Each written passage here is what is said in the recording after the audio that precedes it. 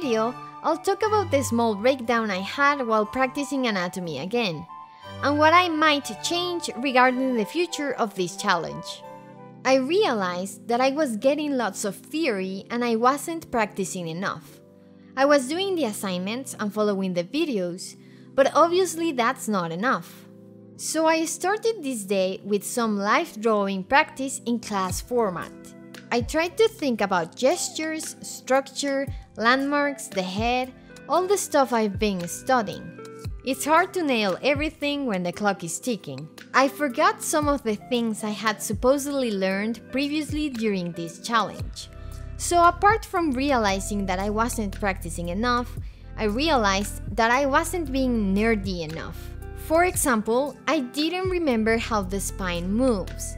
Its range of movement changes along it. And if I ever wanted to invent a pose, I need to know how the backbone of the body moves.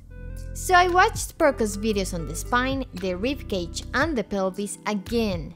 And this time, I made some nerdy notes, especially thinking on what is useful as an animator. And then I finally watched the shoulder. I watched the videos several times, paused, drew and made notes. I need to really understand, remember everything, and apply it to practice and life. A few changes might need to happen in order to fully take advantage of this challenge. We'll talk about that tomorrow though. In the meantime, I'll keep practicing and working hard.